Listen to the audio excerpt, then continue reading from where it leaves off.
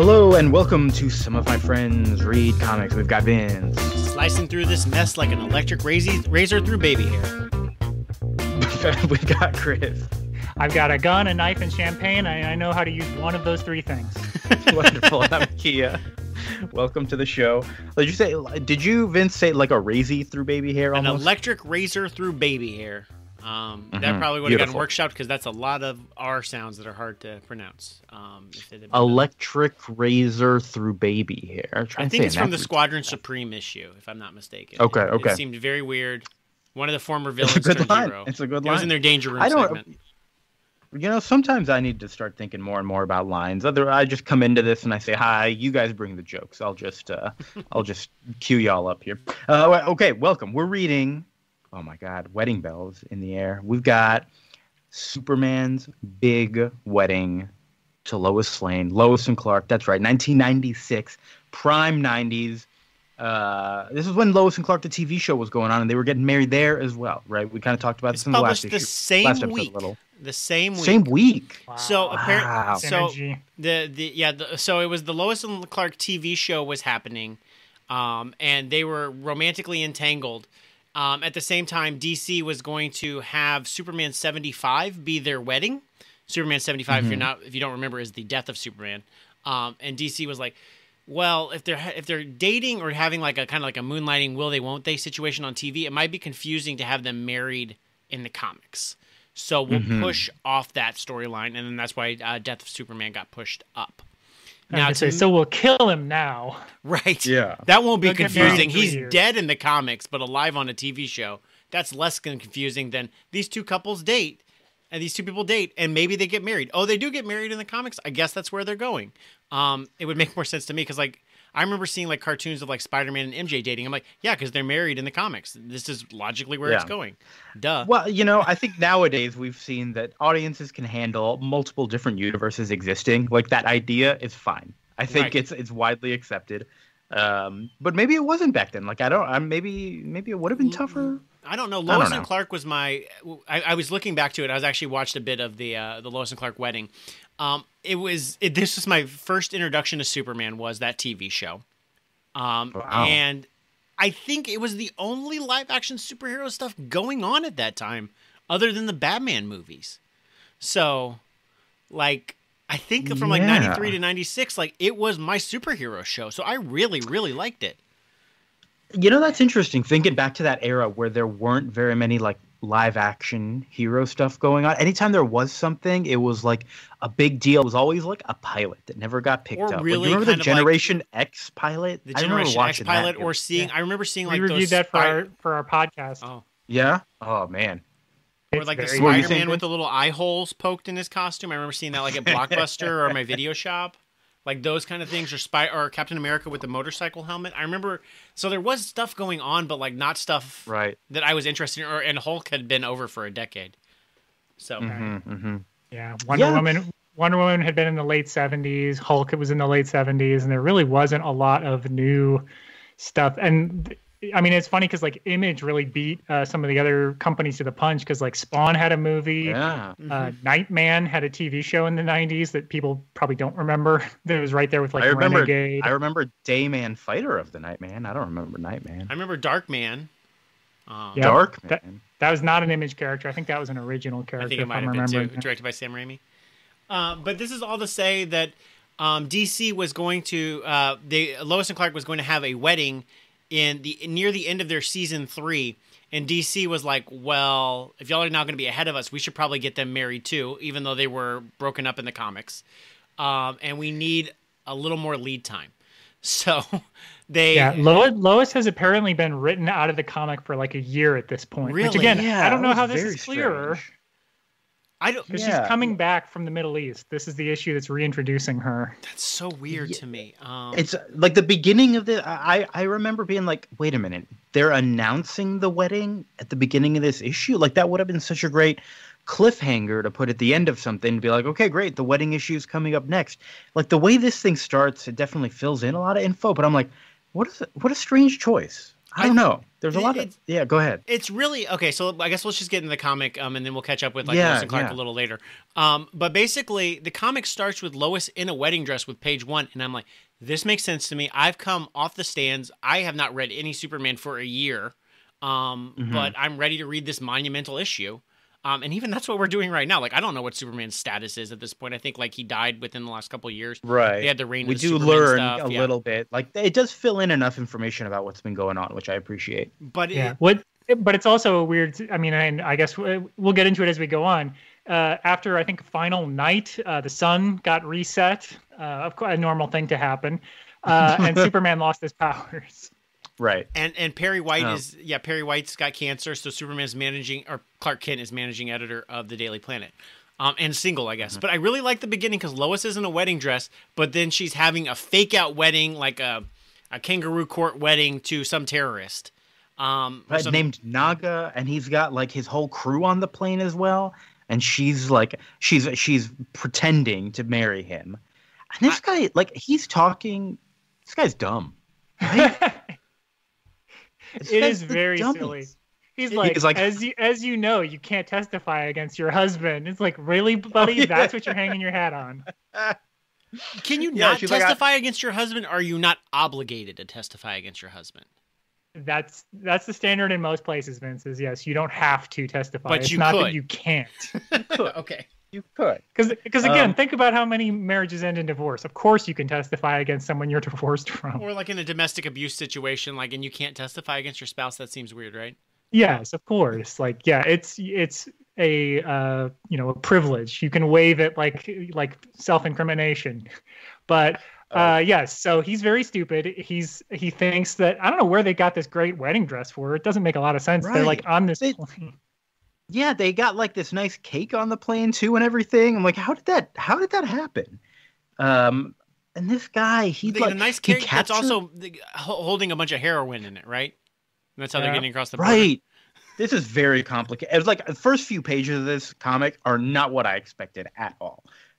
Where this guy is like, I've captured you and like I'm gonna hurt you or whatever, but you had such a great idea to marry me instead. That's great. It was also a great idea of yours to get my whole crew up on this plane so they could all see it happen. Wonderful idea. Thanks so much, my new bride, who I'm sure is deeply in love with me and isn't gonna turn on me. I mean, you need witnesses, Kia. This is just common sense. It is. I'm on board with this, though. I really am. I'm like, I get to see Lois like beating up a bunch of drug lords in a wedding dress and smearing cake on their face. This is silly, stupid. I'm on board. Yeah, I love it. I love when Crocodile Dundee with his "this is a knife" attacks her and like stabs her like train or whatever, and she's like, "That's not my legs," and kicks him. It's like I did find it. I had to slightly suspend my belief that Lois Lane could like beat up an entire cartel on a plane with a champagne bottle. She's got some experience, I guess, in the superhero field. And as Colin Farrell, Hitman in Bruges said, that's a deadly weapon. It's true. I like how though it also like is showing that Lois is more on equal footing and not just like the girlfriend marrying Superman. Right. So that's how they're establishing. I have some ideas about this, but I'll touch on those later here. We should also say that this issue is written by every active Superman writer at the time, because I think they were rotating on 4 or 5 issues a month, depending on the week. And I think they said, although I can't imagine, it was every notable Superman artist who was alive at the time who drew it. So like the cover and like the opening page is drawn by John Byrne, who we just covered last week. And then this is partially Carrie Gamble and Murphy Anderson, and also Gil Kane and Bob McLeod for the or Bob McLeod maybe, I guess, for the wedding sequence. Before we get into Stuart Eminem, who we know from a ton of Marvel comics, for the next scene. Yeah. I don't think I'm gonna be able to double back and keep track of all these artists, but I definitely not. Yeah, I did. But Dickie G is here. Mention all the writers real quick. And Kurt Swan, who had drawn the book for like 25 years, something like that, from like 1960 to 1980, basically. Yeah. He does 5 pages here. He's very old at this point. Yeah. But he does the flashback to the. I will get to it. But the writers didn't like it. It isn't broken down in terms of who wrote what. It's just 5 different writers who I guess collaborated on the whole thing. Dan Jurgens, Carl Kessel, David Michelin, Louise Simonson, and Roger Stern. And I think I kind of like that. The whole book does feel very seamless. There were Yes. times when I forgot that it had multiple artists, and I was like, "Oh, wait a minute, this one is a little bit more jarring. Like this crook looks very old timey," and I was like, "Okay, I see that now." Yeah, There's a couple where Lois goes from like being very hot to looking very, I don't know, very strange looking. Yes, that's true. It's sometimes hard to keep track of like who is this supposed to be between scenes, but I think it works pretty seamlessly. Writer's issues are way better than this writer's issues. Right. Mm-hmm. So Clark is running the planet at this time, and he's I guess been looking for her forever, and like everyone, I need you to find me Lois, and they're like, wow, this guy's like really taking over us, and blah blah blah, and he's sad because like, oh, she broke off the engagement, he still has the ring, all this sort of stuff. This is a wedding issue, so I'm very confused. Right, I just bought this off the newsstand because I heard it was a big issue. But what is this like, nonsense? Okay. Yeah, and also he has a ponytail. Yeah. Right, that was the most confusing aspect of the whole thing. Ponytail, Bruce. Clark. His Clark Kent persona has a ponytail, so that no one can tell. Like, oh, Clark Kent's a professional, and then they say Superman, and they're like, oh, he's a cool party dude. He's got a mullet. But she storms into the office. Although I do like the whole planet staff like kind of murmuring around, like, oh my god, she's back. And Clark like knocks over a glass. I like this as well, where Clark is a bumbling idiot, and she's like, "Oh, people don't know it's because you just like don't know your own strength." I like that. But he cuts himself. I'm like, what? Oh my god, Clark, you're powerless. And they bond over it. She finds the ring, and they're all like kissy smoochy. Let's get married. And the planet staff sees it, and it's all cute. And then, from here on out, it's like wedding planning and the wedding issue and everything. This is where I feel like that could have been a cliffhanger right there. Like, okay, they're getting married now. They're together. The next issue is going to be all the wedding stuff. You know what I mean? Something felt off. You could have made it like a little four-page trade or 4-issue trade because it is like 90 pages. You could have done that. This is 18 pages. This could easily be like 25, and then it would be a standalone issue. And I think it's kind of the strongest as far as story. The rest of it is a lot of like, what's going on with this? What's going on with this? Yeah, it's a victory lap. There's a whole page where they spend talking about crock pots, and I'm like, this seems like a lot of wasted pages. But I do say I like this first part. I think for as like much as we're talking about like with the sun going out and Clark losing his powers and then being broken up and him having a mullet, like I think that all of that is pretty established pretty well in these 20 pages, considering I haven't read Superman for the last year before few years before this. I think it does a pretty good job. It really does. To touch on that, the rest of it does start to become very mundane wedding kind of stuff, especially because Superman is depowered. There's definitely elements where they touch on that, which we'll talk about, but I did like how much it focused on a lot of the side characters in and out of their personal lives. It's not Brainiac trying to ruin the wedding and that being the focus of the issue. Right. And at first I definitely was like, I kind of wanted something like that, right? I'm reading this and I'm like, no, it doesn't feel like anything's happening. But by the end, I was like, you know what? I actually really did like the way that it focused on the human aspect. It's more of a Clark and Lois issue than it is a Superman issue. Right, yes. right. Yeah, it's really, and like I said, it is a victory lap. There's a bunch of cameos and like minor characters, and like for me, I'm just like, oh, I kind of know who that is. Like there was a lot of that. Lori Loughlin or whatever, the mermaid. I'm like, oh, okay, it's a mermaid. They don't actually say that, but she has a pro mermaid agenda. Pro mermaid agenda. Don't they all? Those mermaids. All right. Lois gets really mad when the catering people put out seafood, which I don't know. She's a mermaid. She's seen fish eat fish before. I do like that they still touch on Clark being a big muscular guy, though, even though he's just like depowered. He tears his dad's old tux on accident, and Ma Kent is fine with it. But it is like, oh yeah, this is a big, strong, muscly dude, even if he doesn't have his power. I was really hoping that would happen, because when I saw his dad try to give him a jacket, I was like, there is no way that will even come close to fitting. Mm-hmm. Like Superman is like a 60. Like his chest is enormous. Yep. Lois here is her segments honestly are the most mundane and real like it's a regular wedding shower, it's a regular this, and it's a lot of regular types of stuff. Her dad is a real grump and a half. This guy sucks. He is not ready to give his daughter away to Clark freaking Kent. What did he ever do? He is just like mad about everything. And there's a scene with him when the women are getting ready to have a bridal shower, and he's like, "Oh, I don't want to go hang out with the men or whatever." And so you're gonna stick around for the bridal shower, and he's like panicking, like, "What? I gotta get out of here." It's the weirdest. Like, that's a gross exaggeration of just like the macho man. I can't be seen anywhere near a bridal shower kind of thing. It's so strange. Yeah, he's not even a sitcom dad. He's a sitcom like a grandpa. Yeah. Oh yeah. But this is the part where I'm like, okay, the Lois stuff is so mundane, and there is a very like, oh, everyone's getting her crock pots and kitchen stuff, and there's like a joke about it where it's not really a joke, but you can see it on Lois's face where she's like, I don't give a shit about any of this stuff. God damn it.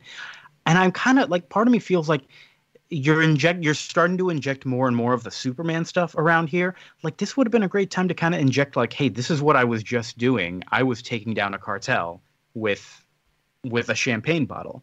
Like, part of me is like, hey, give us more of that juxtaposition of showing both of them doing cool stuff at the same time. I don't know. Like on the same page, like split panels or right, alternate panels or something. Like yeah.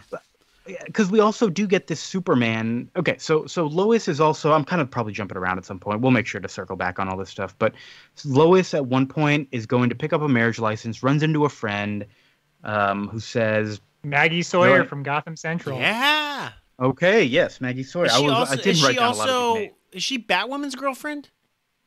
Ex-girlfriend. Because does she date Renee Montoya? No. I think she's dated basically every gay character. Okay.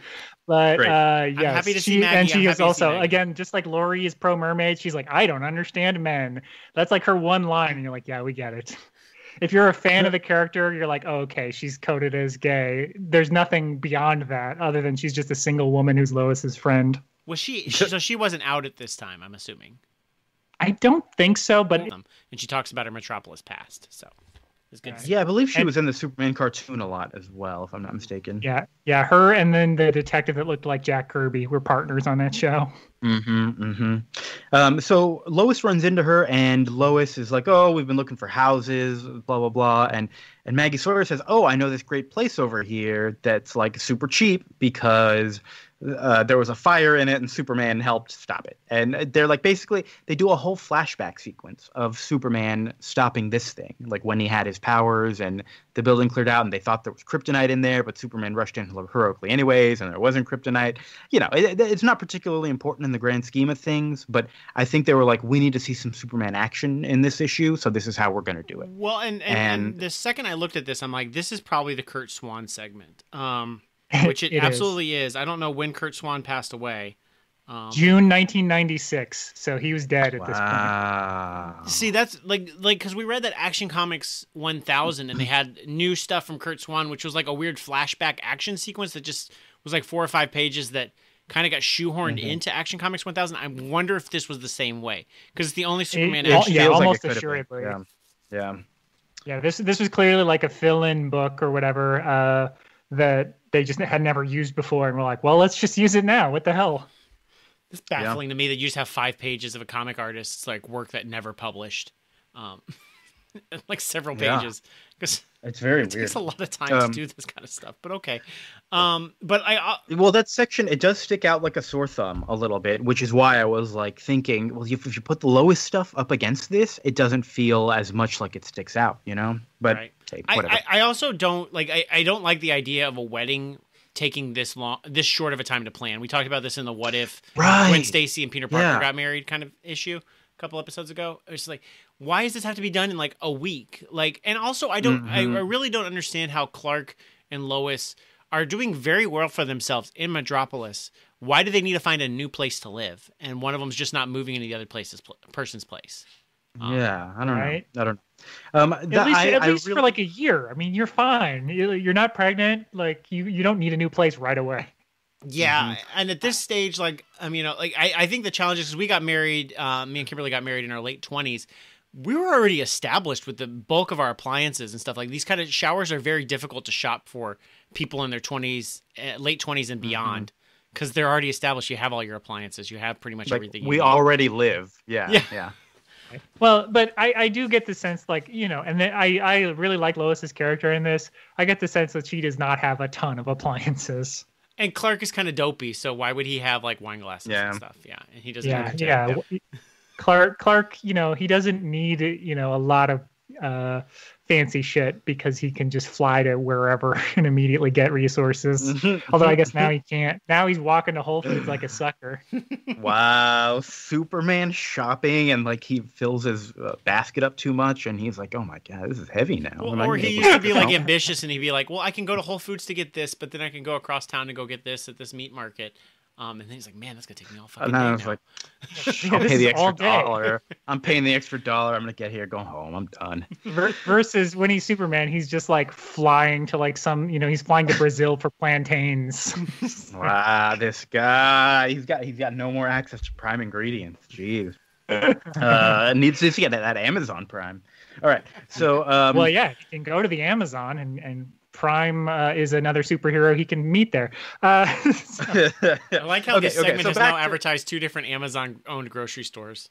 It's almost like So around this time, again, I'm loving Lois. She's great. Around this time, I start to turn on Superman a little bit, or Clark, because he sees like a minor robbery, and he's like, well, I'm wearing my Superman clothes, my costume under my clothes. I can stop this robbery anyway. I'm like, what are you doing? Yeah, why are you wearing that? You're not Superman. It makes no sense. He's so stupid. He's so dumb, but he does risk his life to he bluffs, and the creep who's robbing the store buys it, and then he goes running, and Maxima shows up. I remember Maxima from the cartoon, where she's like a Kryptonian as well, who's like, you're the only other Kryptonian. We have to be life partners. Let's get married and rule the humans. Basically, the same version of is it Titania, the Marvel version of this character, where she wanted to have sex with the Thing all the time, where she's like, "You're the manliest man. We have to be together." Basically, and then she finds out, like, wait a minute, you don't have powers? Oh my god, I almost married a human. Ugh. And she flies away. Humiliating. What's the word? Yeah. What else is there? There's a few other little moments we've made. Jimmy Olsen feels very sad that Superman has not chosen him to do the photography for his wedding, and he's like, "Oh man, I thought we were friends." I really love Superman. This. I love this because there's this party here, and this motorcyclist, biker guy, is just like, "Oh man, this bar is closed for a private party. Where the fuck am I gonna shoot pool?" And they bleep out the fuck, but it's definitely in there. And then where the crap, this barroom scene. It's the weirdest bar fight, like during a wedding party. But also the bar is like, this happens all the time. No one's going to get hurt. Because Clark's not even there. Clark's not there. Is it Bippo whose bar it is? Yes. Superman's favorite fan? Yeah. Yes, he's also in the cartoon a little. He's the Popeye looking guy in the cartoon. He showed up in Superman fights Muhammad Ali, and he's showed up a few times. He also showed up to place bets on the fights in Marvel versus DC. Oh, that's right. That's that recurring character, friend of the show, Bippo. This is like a 6-page segment, though. It lasts for a while. I was like, "Is this still going?" Between some of the wedding shower scenes and this wedding party scene, there was a lot of like, "What is happening here?" Again, it's so strange because the book kind of wants to explore like Jimmy's like he's feeling bad. I guess he's ostracized all his friends because he works for like a Geraldo type show now. So he's on TV and is not working with the Daily Planet. He's like, oh, they're all mad at me. And then he's like jealous of Pete Campbell, a character that I only know from Smallville. Same. And so he's like, oh, he's known Clark longer. But then it's like the book is afraid that it's like, whoa. Are these guys showing feelings of some kind? We better have some kind of comic book fight to distract them. Yeah. There's a few. Okay, so what have we kind of skipped over? There's some little things I wrote where Superman got the ring inscribed with like, from Clark to Lois or whatever. And hey, can you put like the Superman S in there, please? And the guy's like, sure, buddy, but why? He's like, Well, I guess you could say I'm her Superman. And then he adjusts his glasses too. I'm like, stupid move, buddy. Like Lois Lane is well known enough in this universe that she dated Superman, though, independent of Clark, right? Or is that? I Or has that they been? were officially a couple, or if people just know that like she had a thing for Superman. Okay. But still, that's enough, though. Like, yeah, we know you're getting married to Lois Lane, dude. That's kind of weird. Yeah, like put her ex's initials in that ring. Look, it's a private joke. Yeah. You'll get it. There's wedding dress scenes where Lois is picking a wedding dress, and like some of these wedding dresses I thought are pretty nice, and they don't really explain why they don't work too well. Maybe they're just too revealing. They're like, oh, you can't. And Yeah, like, okay. I got that sense. It's also it's the 90s, so it's kind of different. But yeah, she goes from like a really, old-timey conservative like fairy tale look that she mocks to like skimpier and skimpier things, and her mom is getting like progressively horrified. But again, as three men, we're like, yeah, these are fine. Mm-hmm. So what else great. is there? Yeah, she looks sure. Great. Let me see if I need to check. I watched the episode where they did get married. I'm not sure if it's the same dress in both. It is not. Ah, okay. And I just got to this part in the book as we're keeping up. It's Paul Ryan is the culprit. Not to shame him. Lois gets lingerie, and she looks about 60 years old. It's the worst drawing of Lois in the whole issue. This is the good Paul Ryan, who did work on both the John Byrne. I think he inked the West Coast Adventures we just talked about last episode, as well as he's done quite a few Squadron Supreme issues, including the Squadron Supreme like OGN that takes place after Squadron Supreme. By the way, stay tuned for Squadron Supreme. He's done about 3 issues of Squadron Supreme. How do I always forget to mention that we're talking about Squadron Supreme afterwards? All right, we're on to number 11. You know the drill. It'll be great. And this is the good Paul Ryan, who sadly passed away recently. We've already said all that in a previous episode. But I will say he gets the dishonorable mention for worst drawing of Lois this issue. That's Lois? That looks like gotta be Lois's mom. There's too much lines on her. It should be Lois's mom, but it's not. Took care of. They're just out and about. They've escaped the cops. They are they're just in a convenient alley. And Superman finds them, but also who's the guy who like interrupts the party at the bar? Who's this creep? I don't remember. It's some other creep that's also a creep. I don't know. But Superman, meanwhile, says, yeah, this worked great for me when I tried to take down that other hoodlum. I'm going to take down the whole gang of people that Lois took down. And Superman doesn't do great at it. He does not have a champagne bottle. There's your problem. No, he needed a champagne bottle. He does take his cape off to mask somebody. Yeah, he's like, I got to play this smart. And he's like, I'm going to hold back so I don't hurt you guys. And they're like, I guess the stories about him aren't quite as true about how strong he is. Thankfully, Batman shows up, which I actually really like the scene. I think the whole Batman and Superman stuff is some of my favorite stuff here. This art was done by Ron Frenz. I'm not sure if he was the Superman artist at the time, but it looks like who would have been the Superman artist at the time based on the art. He's one of them. He's a very, very good like classic artist. He has very clean lines. But Batman's telling him, okay, all the other superheroes know that you're going to be off on a secret mission. Hey, I know you don't have power. Also, I'm going to be your landlord. You're gonna live in a building that Bruce Wayne owns. Cool. But no, like that he had to go through this weird, circuitous route. I guess he's like you said, Vince. He's hard to shop for. What do you get for the man who has everything? An apartment. An apartment. Yeah. An apartment in a formerly burned building. This was a different one. Okay, this is the nicer one. He got him the nice one. Yeah. There was like a waiting list of like 20 people, and Bruce Wayne, I guess, ruined all of their credit scores to make sure that Lois got it. This was the apartment with the nice fireplace, right?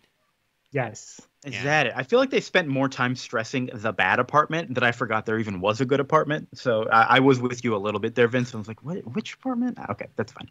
Yeah. Lois does have a throwaway line at the end of that story that's like, this just makes me wish I went to that other apartment more. Where you're like, oh, right, the one she wants. Right. Because that whole thing was just the Shaggy Dogs. I mean, again, Kurt Swan is dead. It's not his fault. They just used his old work and tried to make it into something, but it doesn't quite work. Yeah, so the heroes all fly directly overhead, which is sweet, but also doesn't make a ton of sense. None of the rest of them talk to Superman. Like, right. See, look, they're all on patrol right now. So you can go on your honeymoon to Hawaii. Like, I know, and Batman says, he's like, look, I told Superman, you know, I said you're going on an assignment off planet or whatever, so that's why they're filling in. But it's like, you know, I feel like Wonder Woman, Steel, some of these characters, they probably know who you are. You could probably tell them too. It's probably fine. So I like the little line afterwards where Clark says, you know, that Bruce is a pretty good guy. Wish I could have invited him to my bachelor party. I'm like, oh, that is sweet. They're like, you know, you kind of need a hero bachelor party and like a normie life bachelor party. See, that would have been a fun way to like introduce a low-level villain, as if, you know, they were there with you know, like the jerk Green Lantern and some, you know, some other people, and just had somebody like try to rob them or something, where, you know, there's just like 10 superheroes sitting in a bar. Like, that would be funny instead of the bar fight we do get. Yeah. So Jimmy Olsen, he's been upset about not being the photographer. He gets asked to be the best man. Jimmy, you're all worried about nothing. You are Superman's pal. There's a pre-party. There's like another pre-party. I really started to get lost between all the bar scenes and the party scenes and like the shower scenes. And they all felt like they ran together into like not really meaning a lot independently. But on the whole, they were just like vehicles to keep seeing all the minor characters. Yeah, like I said, weddings are weird. And there's, you know, there's some callback. I guess Jimmy thought that the mermaid had done some sort of crime, and so there's a moment of awkwardness where he's like, "Sorry, I was wrong about that." And she's like, I can read your mind, and I know you're being sincere, so I accept your apology. And he's like, that was weird. There is what else? Dad. Okay, we haven't spent too much time talking about Lois's dad. He is like, he's the through line of this whole book is him being a jerk to Clark. He's kind of the primary antagonist of this story. He really is. He really is. Like, does Lex Luthor even appear? Is he like? There's one page. There's one page. It's like page 78, and he's like, I can't believe she's marrying a reporter. I'd be much happier if she was marrying Superman. Which I don't. Yeah, he shows up. I read ahead. He shows up in the next issue to be like, you guys didn't even invite me to your wedding, but I got you a gift because I'm a nice guy. I do really like that there is one superhero at the wedding for Lois's side, because I guess she like knew, what's this guy's name? Alpha Centurion? Is that right? Something like that? It's Alpha Centurion, yeah. Brightside. And Brightside, yeah. It's like, okay, I guess Lois knows a superhero from somewhere. She does run with superheroes. There's a scene, I think my favorite scene, actually. I know I said Batman. It's when all the weird stuff starts to come in a little bit, but it never takes over. It's Mr. Mix's Pitlick pops in, pretending to be Jimmy for a little while, and like, you know, kind of surprises Superman for a little bit. And he's like, "Hey, you better make sure everything's okay after the wedding. Haha, I'm still here. Bye." And you know, there's not much point to it, but I did enjoy it. That's all. Yeah. Who else? I mean, yeah. That's it. What else can you say about Mr. Mix the Pickle? How do you say that? It's a fun little moment, because he's, you know, for a moment Clark is like, "You, Jimmy, you know I'm Superman?" He's like, "Just kidding. I'm just messing with you." Yeah, that was cute. And then the real Jimmy comes in and is like, "Hey, has somebody been smoking here?" Superman getting high before his wedding, and we have, all right, so this was, we've been talking about the dad. We haven't really given any specific examples of him being a jerk to Clark. It was just like, "Hey, but you never served your country, huh?" It's like, God, I wish I could tell this jerk what I do. Well, I think even it isn't like Pa Kent being like, "We don't brag about our fucking service." I think is what he says to his face. Like, that's right. Right. He's like, "Yeah, I was in Korea. It was terrible and stupid." Yeah. But the end felt like, so at the end, it's like, "Oh, I wish Dad could have been here," or whatever. I don't think Lois actually says that, but like Lois's mom might be thinking it. I don't remember. And he shows up, and it's like, "Oh, how nice that he showed up to the wedding." Because he has been the primary antagonist, it just feels very Deus Ex Machina. It doesn't feel like anything happened to change his mind. He just changed his mind and said, "Okay, I'll be here." Yeah, we didn't mention, other than the fact that he's a jerk, the reason he says he's not going to come is Lois is like, nobody's giving me away. I'm just going down the aisle by myself. Like, you wanted to raise a boy and you did. Congratulations. And he's like, oh, I'm so mad. Yeah, like I guess maybe you could consider that being the big moment where we get our victory over him, where Lois like shouts in his face and stands up for herself. There was still like, I just needed something more of like him seeing Clark do something good, you know? Yeah, I kind of like it, like, not clean, though, at the same time. Okay, yeah, all right. Like, they're still going to be at odds forever. That could be a whole book right there. Yeah. Superman's father-in-law, Papa Lane. Like, instead of Superman's friend, Jimmy Olsen, or Superman's friend. I would not read that comic, I gotta say. Yeah, I would read a lot of spin-offs based on this book. I like a lot of these characters as they're written here. And I do think that's kind of the charm of this era, that the TV show and the cartoon play into. This is a good supporting cast for Superman. Yeah, yeah. And then we jump right into the wedding scene, which it's very beautiful. It's very nice. It's unusually religious, like a little over the top with how religious it gets. But maybe that's just me. I mean, it's not like it's not like they're doing a mass. It's not. But I mean, they talk about like God's spirit, which confuses me in this world, like where they have all these like superheroes. The idea of like a omnipotent God, like the Christian God, doesn't seem to like factor into their world and their decisions. So when it does, it seems weird. Yeah, it's weird. It's weird. Plus, he's not from Earth. So that's also like, I don't know. I think most characters in fiction don't wear their religion on their sleeve as much, or you don't see them doing their like daily routines of prayer and going to church. So it doesn't seem as like common as it does like in real life. Like fiction works don't spend time a lot of time with showing their characters praying before dinner. Yeah. Like I'm thinking, I know, Daredevil's Catholic, Huntress is Catholic because she's Italian. Yeah. I know like Jewish characters like Kitty Pryde because she wears the Star of David necklace. But it's like beyond that, I guess a handful of others where you're like, oh, I know what their religion is. But you're right, for the most part, they're kind of irreligious. Wolf Spain is I think Presbyterian, whatever Scottish Christianity people do. But yeah, most characters, unless that's a thing they aren't chatty about it. So it is interesting. I mean, I guess, Superman can do whatever he wants. He's probably Episcopalian. He seems like the type. Whatever, everything's fine. It's, it's basically Christianity. We're nice. Yeah.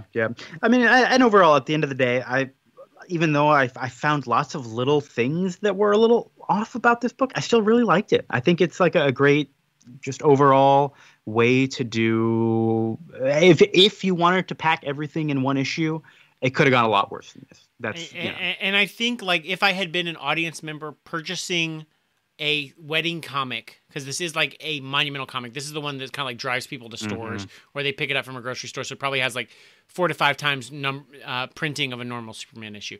I think it brings the audience up to speed on like where it is in the continuity pretty well. It tells a pretty solid story. It's a little mundane, but I like the mundaneness of it, and that it's wrapped up all in one issue. There's details, as you said, that are kind of like, man, I wouldn't have done that. But I think overall, it's a pretty solid, like monumental issue if you were to have one. Yeah. So now to ask the important questions. So they're, now they're married. The next issue is their honeymoon, where we do see Superman shirtless on the lanai after, presumably having sex with Lois. Had they ever had sex before this? Do you think? That's a great question. I don't know, and I honestly don't even know if they did on Lois and Clark. I feel like they did. That show was pretty horny, but maybe not.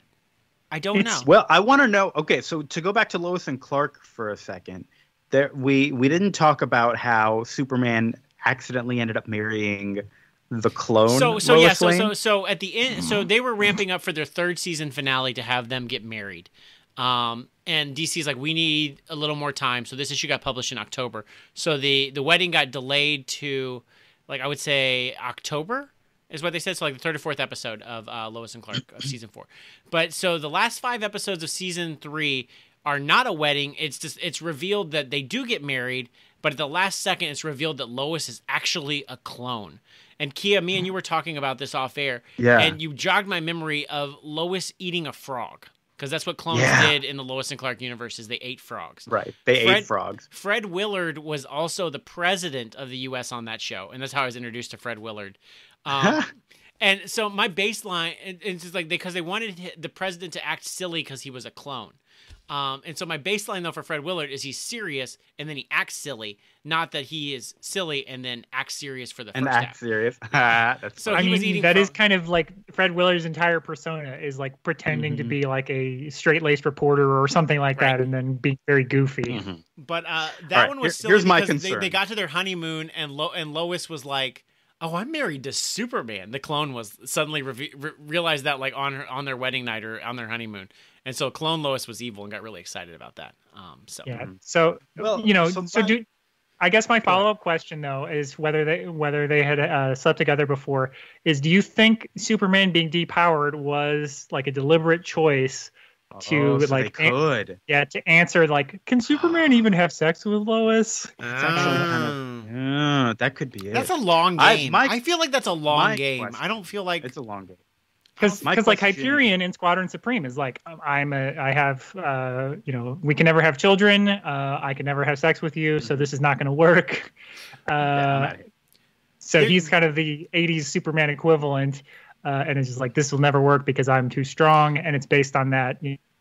That concept has been around since Siegel and Schuster loved this book called Gladiator by Philip Wiley, which is about a superhero that's written in the early 30s. It's a pretty good pulpy novel. But even that hero in the 1930s was like, I've wrecked several women by this. Wow. So like it had to have been in the back of the mind, even back in the Siegel and Schuster days. So I can't believe people have been horny since the 30s. Yeah. Wow. No one had sex before the 1930s, though. That was when it started. Yeah. My big question is, in the Lois and Clark show, Superman with his super sentence, how can you not smell those froggy lips? Like, that's all I want to know. You gotta know you're kissing those frog lips, right? It's weird. It's weird to me. All right. He with some anti-French sentiment on the show. Very strange. Okay, I get what you're going there. So they finally did get married the same week that this comic was published. The episode was called "Swear to God, We're Not Kidding This Time." That was the title of the episode. Wow. And just like in the comics, Terry Hatcher, great. Superman sucks. I really Dean liked Dean Cain Clark Kent. I know Dean Cain outside of Clark Kent is his own thing, and outside of his dog movies is his own thing. But he was my Clark Kent, and I like how he looks as Clark. He does look good in the costume. It was really weird though watching this episode because I haven't seen Lois and Clark since I was like 10 or 12. And it's weird because I always viewed them as so much older than me, and now I was like looking at them like they were all like 31, 32, even in like season 4 when they got married. So they're all babies. They're much younger than us. Little baby. They're very cute. Yeah. When Terry Hatcher was on MacGyver and Star Trek, she was like 20. Yeah. She was very young back then. She was a Bond girl, I think, when she was 33. So yeah. Yeah. Wow. Yeah. Go ahead. I like the issue. The Lois and Clark episode was kind of mundane as well. Not really much action. They just kind of ended on a happy note. No villains like threatening them at the end, like for a cliffhanger.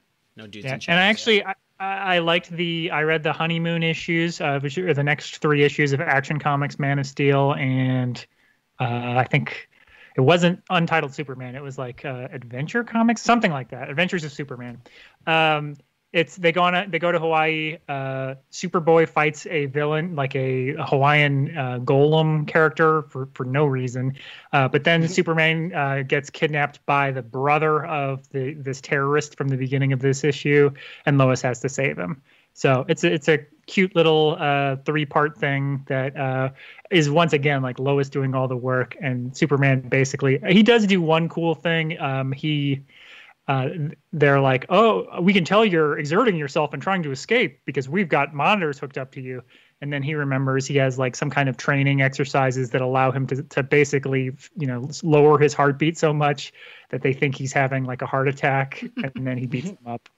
Good job. Good job. Wow. All right, so we're moving on to Squadron Supreme. We're on number 11. We're getting really, really close to the end here now. Last two issues. And yeah, of course, the next one next week is going to be a supersized final issue of the miniseries. We'll talk more about that in a bit. But yeah, this one kind of starts off a little bit slower. We're doing like a big combat training session. And so in the last issue, a couple of the secret villains infiltrated the team, right? We had Moonglow and Redstone, who joined the team. And I guess in the course of last month, we've had, let's see, I wrote down, there's a lot of characters in this, and they're all flying around. We've got Inertia. What's Inertia's power? Probably inertia. Okay, cool. We have Haywire, whose power is just like makes a bunch of annoying like wires. Mm-hmm. Is that right? Or like tangle stuff. Mm-hmm. Very weird. Yeah, somebody let that guy behind my TV. And we have Thermite, who I really like. He reminds me of an Icy Hot Chill Stick. Do you remember those commercials? Are those still yeah. thing? Yeah, he's got two. He's got heat powers and he's got ice powers. Like he's got both. Why didn't anyone think of this before? Give him both powers. Yeah, he was two Mega Man characters that have then fused to fight Mega Man. Yes. We have there's a few other folks here. Lamprey's there, Blue Eagle's there, Shape. There was a nice moment where Redstone throws Shape, and it's like a fastball special kind of deal, and Shape looks like a missile. I love Shape. I don't know. Everyone's fighting. It's not important. Wizard shows up at the end to say, "Hey, everybody, spruce yourselves up. There's going to be a press conference where you're all joining the team." And so they're about to do that. Hyperion, I feel like Hyperion is blind now. The worst thing to have him do is like desk work at a computer. That doesn't seem right. He does have these glasses that are helping him see, but I don't understand how those are helping him with a computer screen. Seems off to me. I don't know. It was a weird choice. It was a weird choice. Power Princess Zarda is also like having a lot of moments of like, oh, we've lost so many people recently. We were doing so well for a while, and now like, look at all these people that have died. He's like, hey, it's okay. We're doing well. Yeah, this is part of the victory lap where I think you have to start like reflecting on like everything that's happened. You'll notice there's like a lot of like editorial notes like this happened in issue 4, this happened in issue 7, this happened in issue 8. Yeah. To kind of just like say like we're culminating to something. Mm-hmm. Mm-hmm. We have the new villains are officially being inducted into the team. They all have thought bubbles about having like, oh, I feel so dirty doing this. I hope my mom's not watching. And Nighthawk and his team are watching on TV. So he's still got Mink, Pinball, Remnant, and Archer, who the squadron would recognize, and so they can't join the team. So instead, they're just like watching and hanging out at the base and getting all antsy. Nighthawk and Mink have a little romantic moment here. Now Nighthawk is cavorting with criminals. Oh my goodness. And like making out with them too. Yeah, what are you doing? Now this book is getting horny too. Yeah. Mink is like, I turned to a life of crime because I love the excitement, but now that I have like a real cause, I feel even better. So she's kind of going through the Thunderbolts, transformation of like, I actually like being, fighting for good things, but also she's still like, she's the Catwoman, I guess, type. She's constantly flirtatious and everything, and he's like, oh, maybe she's not a criminal. I don't know. She probably is like a direct, like Mink. I never really thought about it. It does seem like it would be the direct Catwoman kind of analog. Yeah. All right. And Batman's there with President Batman. Right. Yeah. Exactly. Or like Minerva Mink, the Animaniacs character that was too sexy to be on Fox Kids. Is that the deal with her? Wow. Yeah, she's in like 1 or 2 cartoons, and they're like, can we not do this anymore? Yeah, I feel like we've been reading more and more horny books recently, or the book's just getting hornier. Are we just getting hornier? All right, let's keep going. We're 11 months into quarantine. Yeah, don't investigate what else is going on in society. It's also Valentine's Day. That's why this is happening, right? It's our Valentine's Day episode. We're coming up on it. Yeah. All right. So what else? We've got so Moonglow, one of these 5 villains who's now joined the squadron, now has access to the computers. This is fucking stupid that a hero gets 100% access. Like, I don't think, like, in the military, like, you swear your oath or whatever. I'm not sure. I'm not military. Like, not everybody's given 100% access to everything at that point. There's still, like, a hierarchy. So, but not the squadron. They're all about being equals or something. Yeah, like, imagine if Golden Archer didn't have access to the brain machine in the first place. Well, so she sneaks in and she is transmitting the information on the behavior modification machine to Master Menace. And at one point, Apex comes in, but she uses her like reality perception altering stuff to, not reality altering, perception altering to like hide herself from Apex. But then later, Aida sees that like, hey, someone's transmitted the plans to an untraceable location. Apex, I thought you should know. And Apex like sees what happened on the monitor, and she goes, that's not possible. Okay, well, I have to speak up about it because I'm loyal to the squadron, but I can't speak out against this squadron member because I'm not allowed to do that.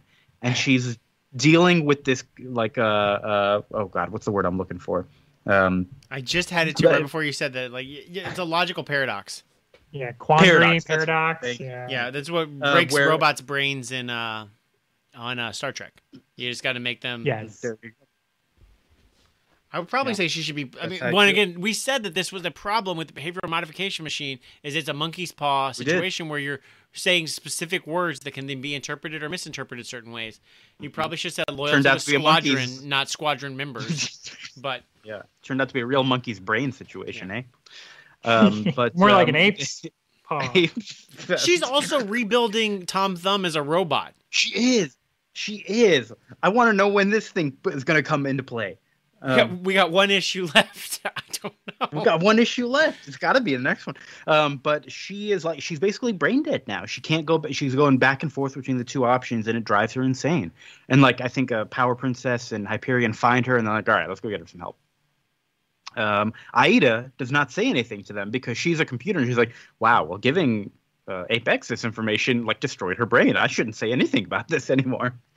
And which is a little off with its logic to me, but I'm okay with it. Yeah, it's also like I don't exactly know why this happened, so I don't want to risk that it'll happen again. Right. We get so back to President Nighthawk, former President Nighthawk and his crew. He gets a call from Master Menace, who is like, hey, I'm done. I've built the machine. He was so excited to get those plans and start building. And he's like, what's this Tom Thumb talking about? It's going to be so easy to reverse engineer this. All right, here we go. And he says, bring me a member. We'll unbrainwash them. And President Nighthawk is like, hey, are you sure it works? And Master Menace says, yeah, I just unbrainwashed a few old convicts, and they're out there committing felonies right now. And Nighthawk says, that's excellent. He's so excited. Oh man, committing felonies right now, not crimes. It's just such a funny word choice. Felonies. Yeah. I hope it's just like Grand Theft Auto. It's not like serious stuff. Yeah. So we get John Wayne Gacy. I just unbrainwashed him. He's out again. He's committing felonies right now. Right. Buffalo Bill is on the loose again. He's feeling much better. That's perfect.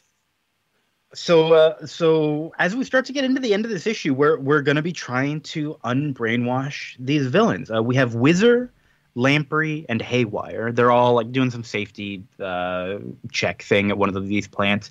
And Whizzer is like, hey, I'm going to run ahead, check on my family. Lamprey and Haywire. Haywire says, hey, I know this great bar on the other side of town. Want to come with me, Lamprey? And Lamprey's like, yeah, sure.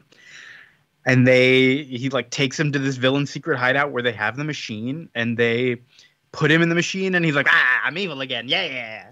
and Nighthawk says, cool, you want to join my renegade team? And he's like, yeah, let's do it. Yeah, I do like it because Nighthawk is like, look, man, I'm not going to make you, but like the squadron catches you, they're going to brainwash you again. And he's like, yeah, let's team up. Yeah. I really like it. Then, it feels like a video game or like a board game when you're taking all of your enemies like pieces and adding them to your team. It feels good. They bring Shape in. A thermite has encased him in a big old block of ice, and he's frozen. And they're like, all right, thaw his head out. We'll just put that under the machine. This is the saddest scene. He's like, he doesn't want to do it. Oh, I hated it. I hated seeing it. Right as they're about to brainwash him, Blue Eagle shows up. He was like with Shape and whoever else brought him in, and he was like dealing with, criminals or whatever. I don't know. But he followed them. And they're like, oh, well, shit, now what do we do? We have Blue Eagle here. Oh, no. And they're like, well, we got to kill him. And Nighthawk says, no, you can't do that. And I'm like, well, we got to brainwash him. Nighthawk says, no, you can't do that. And so he's got to choose the lesser of two evils. And so he says, all right, fine, brainwash him, but just make him forget us rather than changing his mind. And like the end of this issue is Nighthawk really realizing how far he's fallen. And like he's literally in a room filled with these villains that he has teamed up with, and he's brainwashing someone using the BMod machine. It's what an ending. Yeah, it's good. And so I don't know how we're gonna wrap all this up in the next issue, but I presume it's gonna happen. We are planning right now on going on to the one shot that happened a few years later. We'll have to look up some of the specifics about that. But I think it was 5. I think it was 89. 89. Okay, and it was drawn by the good Paul Ryan. So, but we can talk about that after this. Yeah. Next time we'll be reading Squadron Supreme number 12, which finishes out the miniseries. The one after that will go on to Squadron Supreme Death of a Universe, which is sort of an epilogue kind of deal a few years later. And also, what's our main read next time? I have not kept up with WandaVision. Vince and Chris, you both have. Yes. And there's, I guess this is maybe some spoilers. Not necessarily. I wouldn't even call this spoilers, but Monica Rambeau shows up, a Captain Marvel character. This show's been great about incorporating a Captain Marvel. Thanks. Monica was Captain Marvel's girlfriend's daughter in the movie. Maria Rambeau was her mom. So Monica is now grown up in the present day, and she shows up in WandaVision. So there's a few other things that show up in WandaVision. I gave my wife, what do you want to know more about? Because, there's a lot of things, including our boy Jimmy Woo is also in that episode of WandaVision. Jimmy Woo. And we're going to cover Agents of Atlas someday. Eventually, one day. But I figured I wanted to cover some Monica Rambeau because I don't honestly know much about her. I know she's been in some Avengers books we've covered, and I know she's been in Next Wave, right? Yes. Right. Yeah, we did the Under Siege Avengers versus the Masters of Evil. She's in that, and then we've done Next Wave. I think are the only two things that I could think of that she was in. Although she's in Civil War. She showed up, and She doesn't do much, but there's a couple issues we're going to cover her first appearance, which was created by I guess Romita Jr. and Roger Stern in Amazing Spider-Man Annual number 16. And then I had it written down as not Romita Jr., as just Romita. Am I wrong? I don't know. We'll double check. I thought Romita Jr. was on the book with Stern around that I was going to say that was the regular art team, writer and art team at the time, so it's probably them. Yeah, and I know, Chris, you've said that's your favorite year of Spider-Man comics, so. It is. I think I've read this issue, but I don't remember. I usually don't read annuals because they're usually bad. But they're usually bad, but we're doing it anyway. She was a Captain Marvel before Genus Vell, also known as Photon. You may know her as that. And then there's a Captain Marvel issue from 1989, just a one-shot, it's double-sized, where she does some stuff in New Orleans, written by Dwayne McDuffie, and art by Doc somebody. Mark Bright is what I wrote down, but apparently credited as Doc Bright. I don't know that we've covered them before. So, a couple of one-shot issues that might be a little bit bigger, double-sized, annual and a one-shot to go along with Squadron Supreme number 12, which will also be double-sized. So 3 total issues that we're reading for the next show. Again, that's Amazing Spider-Man Annual 16 from 82 and Captain Marvel number 1 from 89. Yeah, and we're covering this now because WandaVision just happened, and I'm like, I want to know some more about Monica Rambeau. And, 2 episodes from now, it may be do you want to know about, I don't know, Captain Britain may show up. I have no idea. Captain Britain, this guy. Maybe. We'll read some Excalibur at some point. Yeah, we never have. All right. So what else is going on? Chris, what y'all doing for the podcast these days? Our most recent episode came out, I believe, this past week. It's a fun one. It's called Nemesis. It's a 1990s kind of Terminator cyborg type movie about a ex-cyborg cop. Now that I'm describing it, there's also some Blade Runner in there, who is trying to track down terrorists and then finds out that the cops are the real terrorists and cyborgs. And it's a lot of fun. There's a lot of robots shooting each other and having robot battle damage. And there's, I think 3 or 4 different female characters with boy names. So it's very androgynous if you like cyberpunk stuff. Cool. Vince, how about you? Anything happening? Nothing happening. Cool. Surviving and thriving. Surviving and thriving. That's all we can do. I've been having fun with the streaming stuff still. I'm on Twitch, Kiarash. That's 3 R's in the middle, Karrrash. A friend of the show, someone named Faded Bane popped into my Twitch the other day. So thanks for popping in there. It's always nice to hear from folks. Yeah, I've been playing a lot of Hades recently. Not as much Mario. It's amazing how tired you get of games when you're playing them on stream for people on a regular basis. It's amazing to me. Like every now and then, like I watch some streamers of my son, and I'm like, man, it's got to be really hard to get like that excited about the same game playing it 10 hours a day. So kudos to those Minecraft streamers that he watches that stay enthusiastic and find new cool things to do, because it is a tough job. Well, I think that's what makes the job easier, is to play what you like and to make sure you keep changing it up if you're not liking something. So like right now I'm doing a lot of Hades runs. I'm super in love with that game. Continuing through Ori and wrestling. I guess this isn't the right time, an hour and 15 minutes into the podcast. Are you into the epilogue yet of Hades? I don't know if I'd call it the epilogue. Like, I've escaped Hades a few times, and I'm like learning more about it. I've escaped 4 times now. So I think there's a certain number of time that once you've escaped past a certain amount of times, then it flips something. Yeah, I believe it's 10. Okay. So you're not quite to that part yet. Wow. I'm almost to the end of the epilogue, where I don't want to spoil it, but I've almost done the thing I need to do to make everything okay as far as the character. I'm trying not to spoil it for people that haven't played the game. Okay. Yeah, no, I'm 24 runs in, and I'm still seeing new stuff every time, which is just nuts to me. Oh yeah, you're gonna see new stuff for a long time to come. Like, it's crazy. Yeah.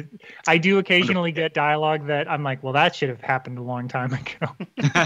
But that's what happens, I guess, when you beat the game too early and there's too much plot and dialogue that they have to give and not character flavor text. That makes sense. But the other game I've really been enjoying is Wrestling Empire. Wednesdays is my wrestling day, and I play that afterwards. It's this really jank game made by one person. It's just the most broken mess, but it's so much fun. It's just like the fun of wrestling distilled down to craziness. So, if we got any wrestling fans, I watched part of your stream, and I could not tell what was going on. It made no sense to me. It was ridiculous. It was nuts. But yeah, that's it. I'm having fun playing video games and reading comics and watching wrestling. That's all we do. It's that nerd trifecta, right? Video games, comics, and wrestling. What else is there? Vince, I love you. Love you too. Chris, love you. Sorry, my brain was recently changed. I can't say that. Oh, damn it. But we were so close. Who changed his brain? Do we have a rival podcast who's stolen Chris from us and where he's been infiltrated with us? Gosh, that'd be terrible. All right. Anyways, listeners, thank you so much as well. We love you. Hey, drop us a line. What would be the best way for people to drop us a line if they want to just say hey? We had an email account, but I don't know the password to it anymore. Honestly, we just kind of record this every other week. We hang out with friends. How about our website? Can they comment there? Yeah, allmyfriendsareRightHere.com. You can comment on the post. We make a post for every episode. Kia does some cool art for every single one, usually our panel of the week. AllmyfriendsareRightHere.com. That's one word. Or you can go to our YouTube channel, All My Friends Are Right Here. Every episode is posted there as well. I know some of y'all listen to it there because we got 11 listens for our last episode, which is actually the YouTube channel doesn't get much traction, but you know what? It shows up in Google results. But yeah, you can comment there. That's actually, one person commented there and said you should do Crisis, and that's why we did Crisis on Infinite Earths, was because of that comment. So, well, there you go. You want us to read something? Let us know, and we'll probably do it. Yeah. Cool. Well, everybody, again, thanks so much. Wait a minute. We didn't actually do a panel of the week. Pow. Do we have to? We don't have to. If the issue doesn't merit it, we don't do it.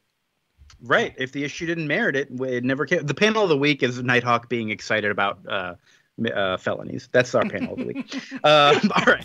For real, good night, everybody. We'll see you next time. Bye.